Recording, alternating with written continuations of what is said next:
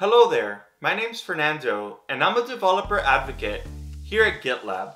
And today I'm going to go over a newly introduced feature within the GitLab 17.2 release.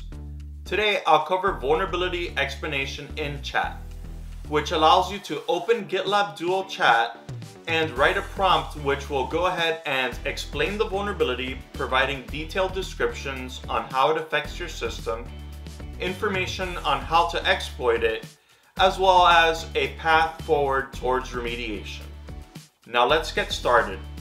Vulnerability explanation is now part of GitLab Duo Chat and is generally available. By having vulnerability explanation integrated into the chat, it makes it easier for a native chat experience with GitLab Duo's AI features. You can now open the chat from any SaaS vulnerabilities to better understand the vulnerability, see how it can be exploited, and review a potential fix.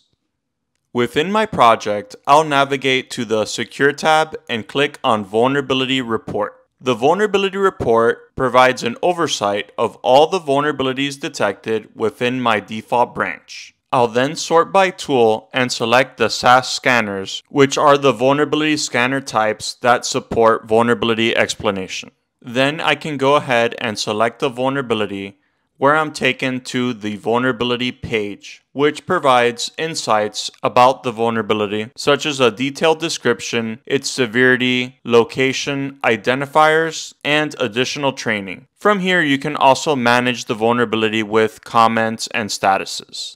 At the top, we can see a button that says Resolve with Merge Request. We can select a drop-down arrow to change to Explain Vulnerability. Then, when pressing the Explain Vulnerability button, GitLab Chat will pop out and automatically generate a vulnerability explanation. We can see that a description is provided based off the language of the application. We also see information on exploiting the vulnerability, which includes why it is vulnerable as well as how it can be exploited using a SQL query. In this case, since it's a SQL injection, we see that passing 1 = 1 can effectively bypass the intended authentication logic. This information can save an AppSec engineer time by allowing them critical information on exploitation to validate if the vulnerability does in fact affect the system.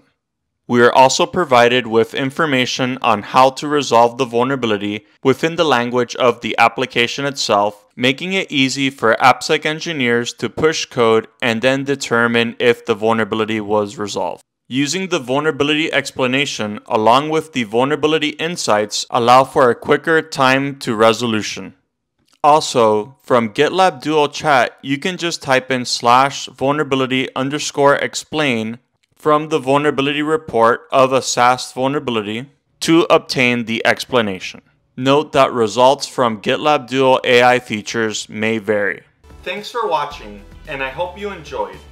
To learn more about the GitLab 17.2 release, as well as the feature we went over in this video, see the links in the description. And make sure to click that like and subscribe button